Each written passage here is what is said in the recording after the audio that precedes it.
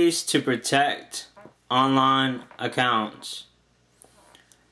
Don't use the same passwords for your accounts. Use different passwords for different accounts. You want to choose strong passwords when you choose your password. You want to make sure they're strong. You want to make sure you log out each time you get done using your account on Facebook or Yahoo, wherever. You want to log out. Sign out. Only takes a few seconds. You don't want to use the same security question.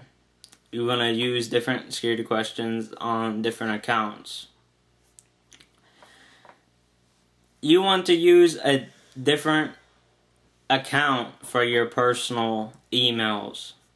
So say if you want to go and sign up on a whole bunch of different sites, use a different email address for that and keep your personal email address separate.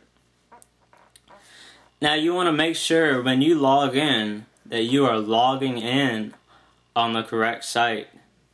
So if you're going to go log into Yahoo or Facebook, make sure it says that in the URL.